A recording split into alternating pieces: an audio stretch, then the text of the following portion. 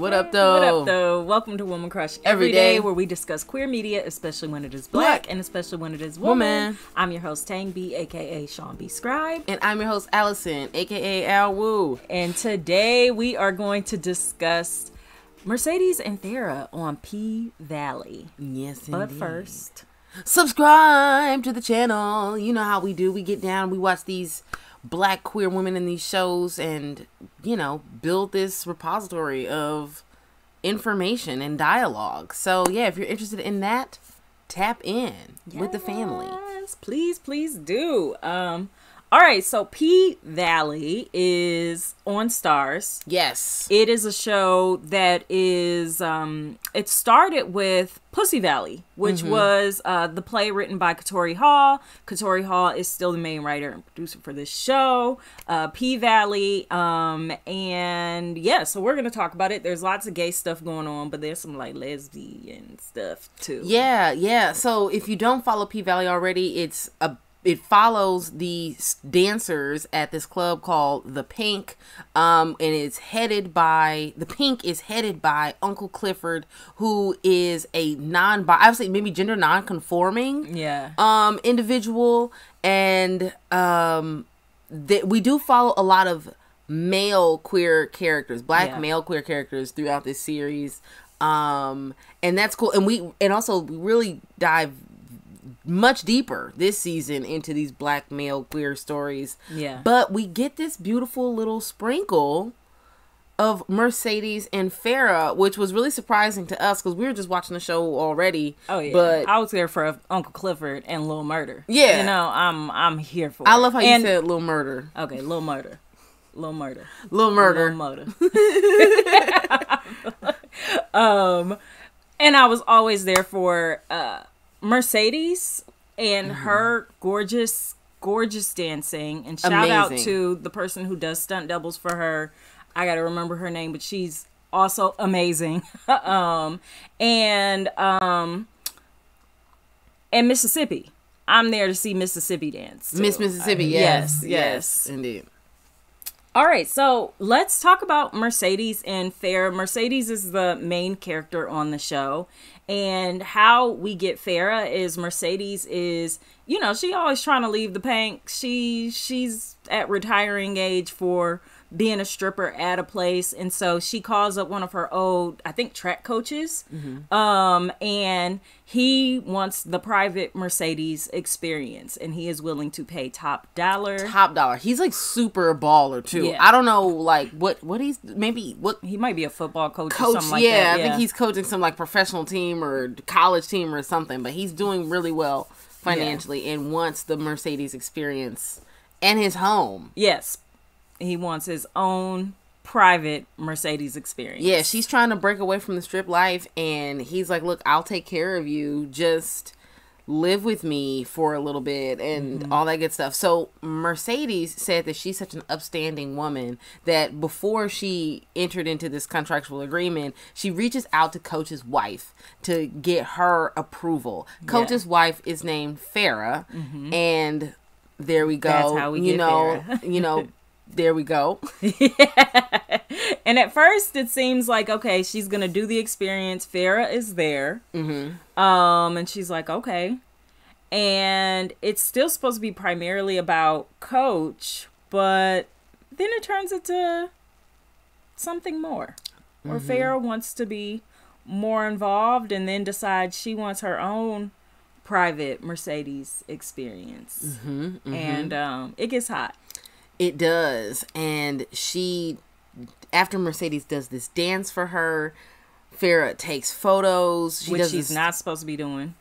Taking photos. Yeah, she had signed an NDA. Like, Mercedes had signed an NDA, so there's supposed to be no photos of this.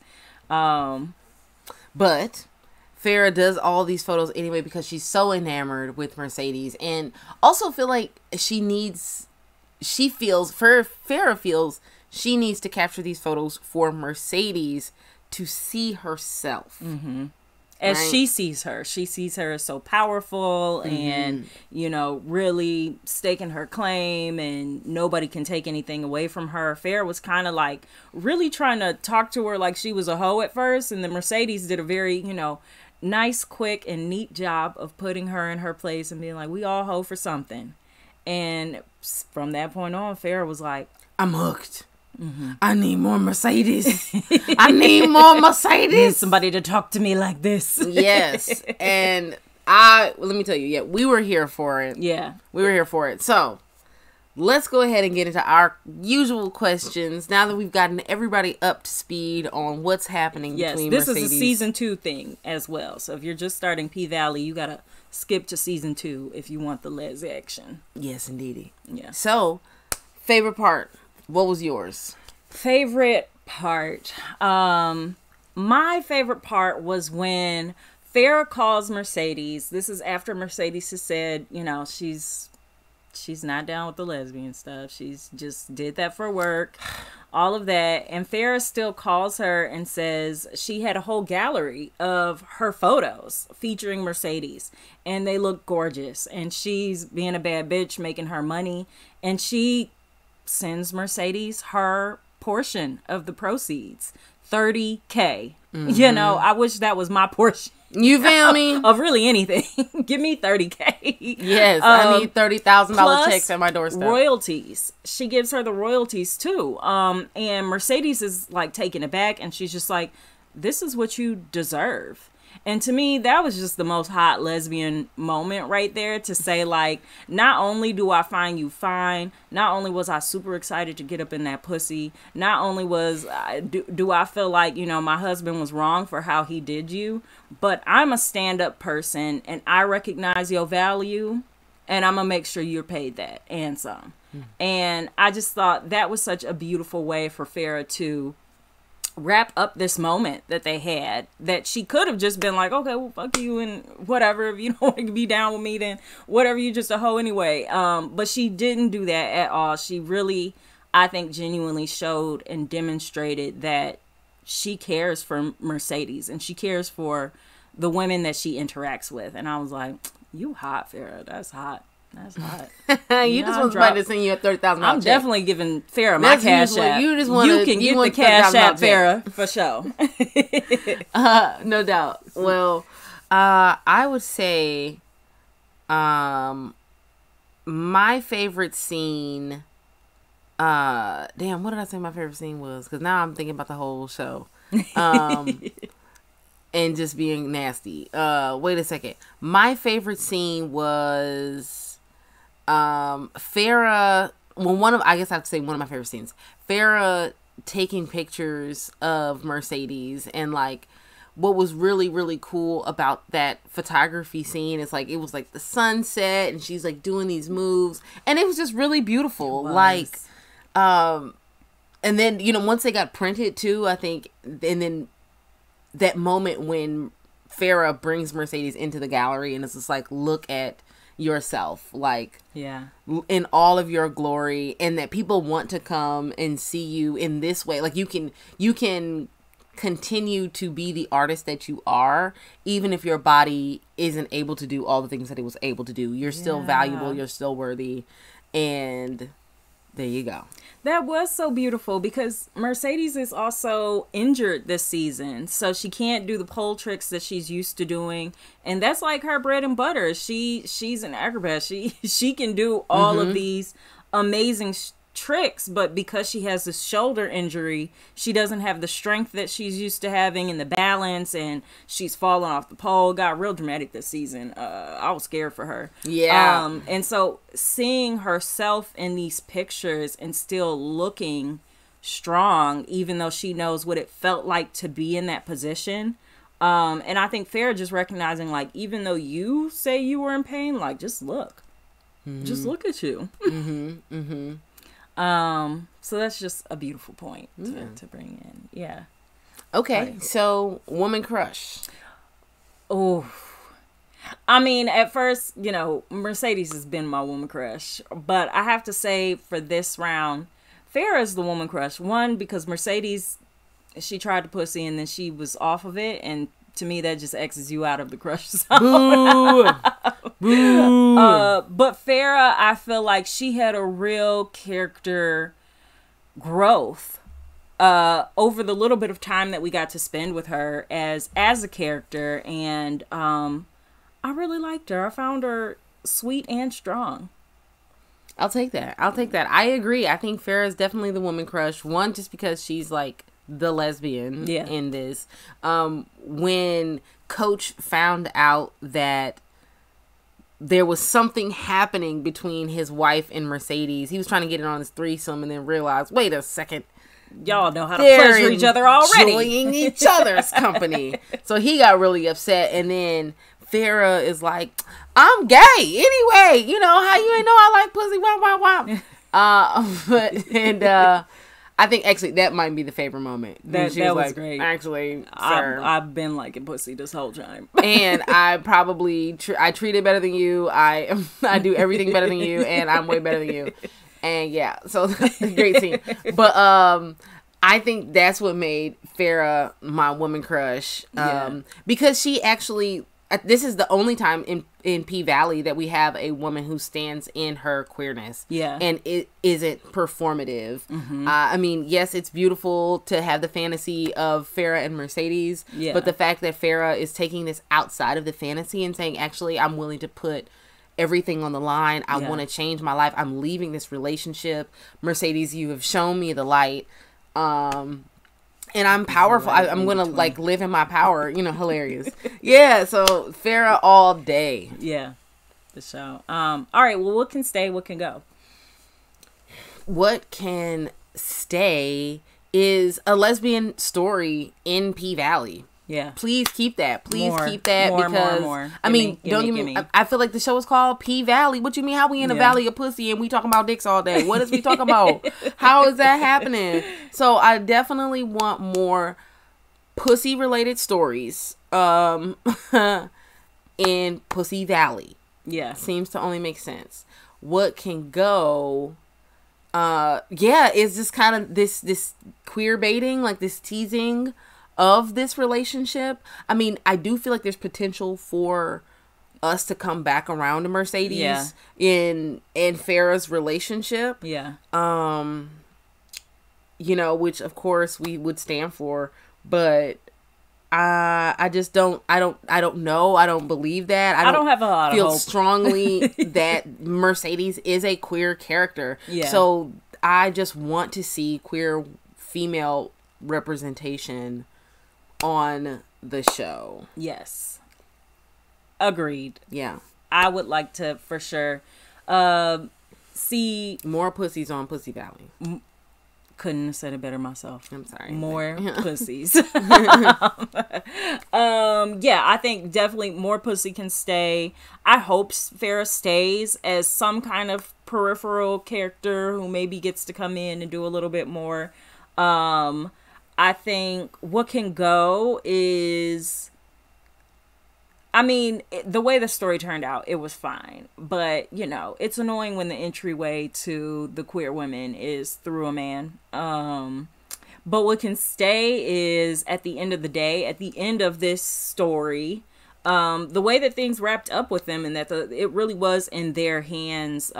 They didn't take the 90s cue of like, and now Farrah's gonna like side with her husband and go back to him. Mm-hmm. She really stood her own and made a new decision about life and is being a boss bitch in the meantime. So that can definitely continue to stay.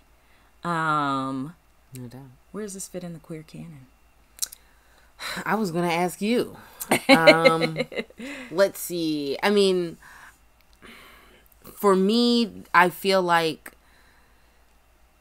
I struggle. I struggle because, you know, I'm thinking about the title Pussy Valley and the pussy that we see, but like I don't know, I don't feel like there's enough. I want woman loving woman relationships in a show called Pussy Valley, at least a drop. Like, yeah, give me that. I want to see some like strippers in love with each other. Like, I want to, because I'm like, that happens, right? If we're like all these women who are working around each other, who are naked as hell, who are fucking like all this stuff, I know y'all got some stuff going on. So I don't know. To me, I'm still trying to figure out where this. I think for like black male stories. Oh my gosh, this is like cornerstone type of content. Yes. I love it. I love Pussy Valley, but like Pussy Valley for dick stories, I don't know. You know, like they just feels out of sorts to me. So, yeah, I think queer canon.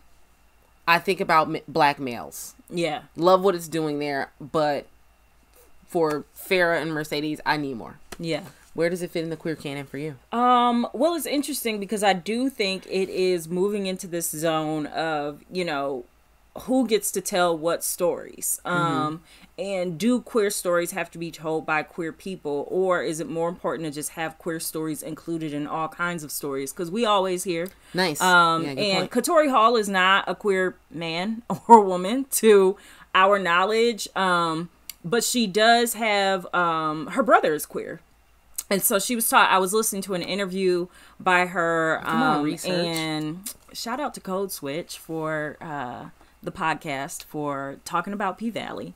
And, you know, one of the things that she talks about in her interview is just wanting to tell good, responsible stories, and that she knows she doesn't know everything. She's not always going to get it right, but it feels really important to tell these stories because these people exist. Not just somewhere in fake Chuckalisa, but everywhere in all of our lives. And I think that P-Valley does a great job of showing queer stories that we don't typically get to see, and taking them to levels that we typically don't get to see. I love that this was not just like screen porn, which it easily could be on P-Valley. You could just show us women looking hot, rolling around together, fucking in front of men. It could have easily that could have been the whole story.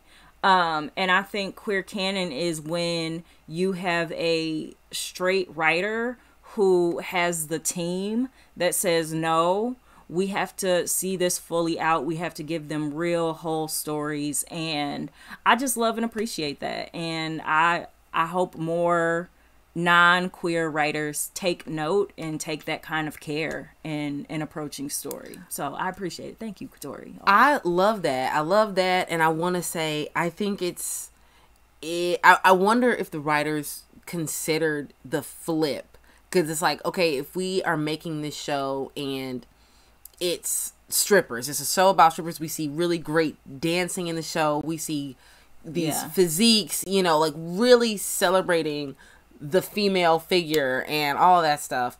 And I think knowing that that's going to attract a lot of dudes, maybe just to watch the show, just to be watching the show, but then be like, actually, dudes, let's hit y'all with some real shit. You know, like, we're actually going to throw this gay shit in here and see if you still watch it and continue to, like, yeah, you can tune into the women dancing, but the show is way deeper than just girls taking their clothes off. Yeah. And flipping around a pole. Yep. So I think that is really interesting in the queer canon too. Yes. So, well, we have to see more from Katori Hall. Here's hoping that we get a season 3 of P-Valley. Yes, indeed. I think we need one personally. Yeah. Well, that's it. That's it for Woman Crush this week. And tune in next time. Yeah. Let us know your thoughts. Who's your favorite, Mercedes or Farrah? Yeah. I want to know. I do too. All right, y'all. Peace.